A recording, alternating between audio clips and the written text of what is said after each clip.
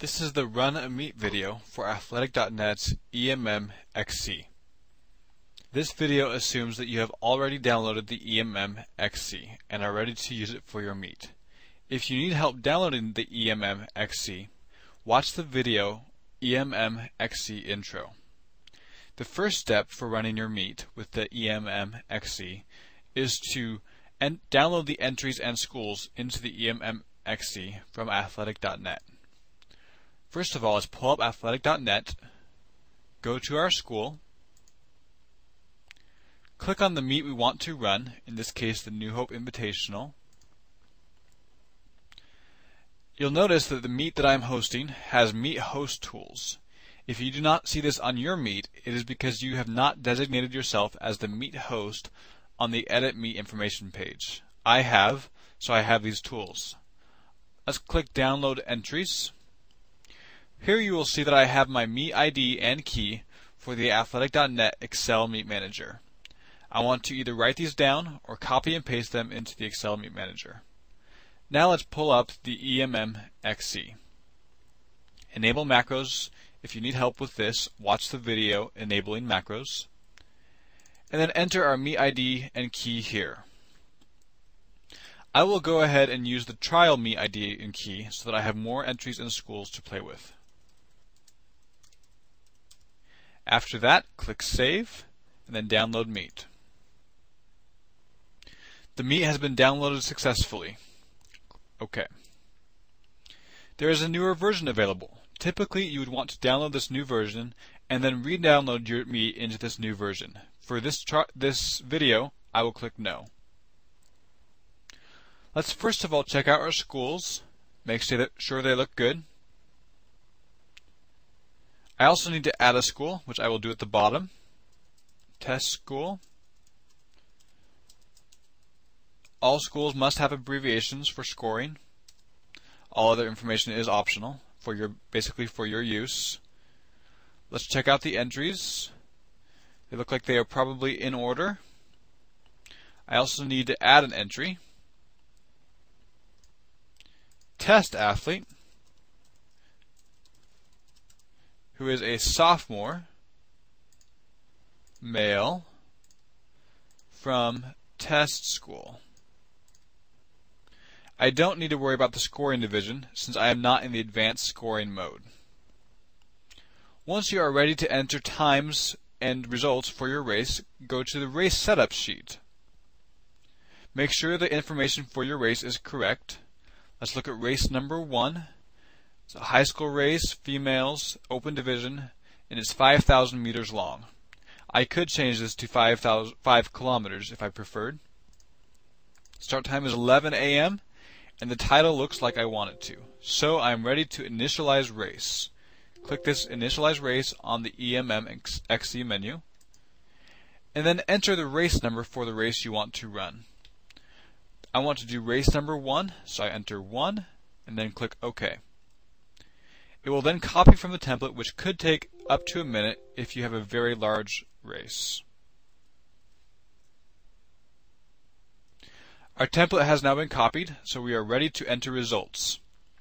I can either enter times first or the athlete number first, whichever I prefer. I'm going to start with the athlete number.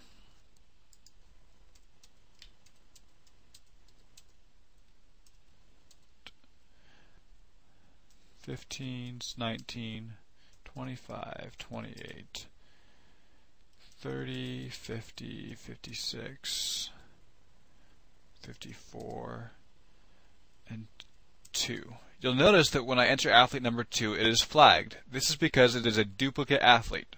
Let's change that to athlete 3. That is also a duplicate. Let's try 1. Alright, that worked. Say the next athlete forgot their name tag or lost it during the race. We could look them up using the names right here. However, in a large race, this is a very slow method, so we definitely recommend using athlete numbers as the preferred method. These are right now sorted alphabetically by first name. However, you could sort them alphabetically by last name if you change your config options on the config sheet. So let's choose Aaron Jordan. You'll notice that Aaron Jordan is bolded over here and not here. This lets me know that I entered him as the name and not by athlete number. If I want to get rid of him, I need to delete the bolded name or athlete number. In other words, deleting Jade Backmeyer will have no effect. I have to delete 1 instead.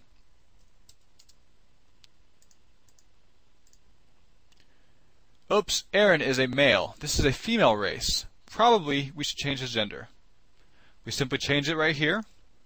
If we made a mistake, we can simply delete the gender and return to the default. Same is true of the school and the year.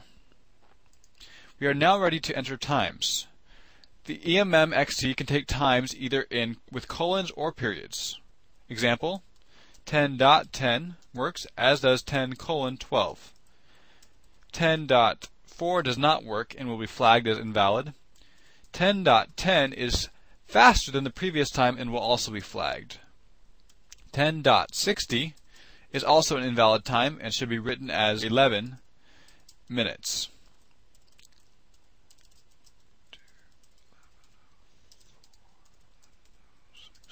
For time's sake, I will drag and drop the rest of these times.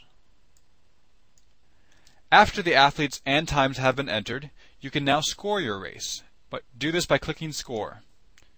As you can see, we have 2 complete teams with at least 5 runners and 2 incomplete teams with less than 5 runners.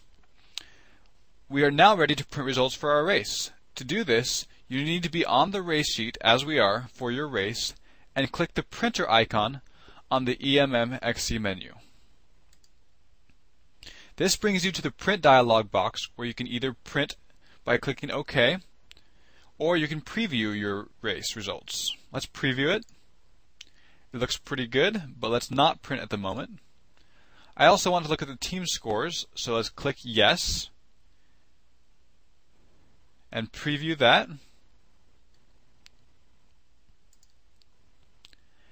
And that's it. You can now initialize other races by going back to Race Setup and initializing them and entering results for them.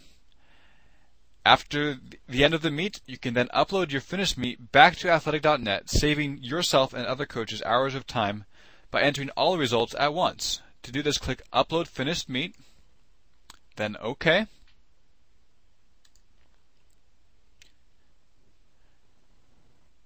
This pulls up the Athletic.net upload page for your meet. We will click Browse for the results file. The results file will be stored in the same folder as your EMMxc was. In my case, I had it in My Documents, and then in the XC Meets folder. EMMxc export -4157, where 4157 is my meet ID, is my export. I'll open that, and then Upload File. From there, simply follow the upload instructions on the Athletic.net upload page. It's as easy as that. If you have more questions, let us know, and enjoy.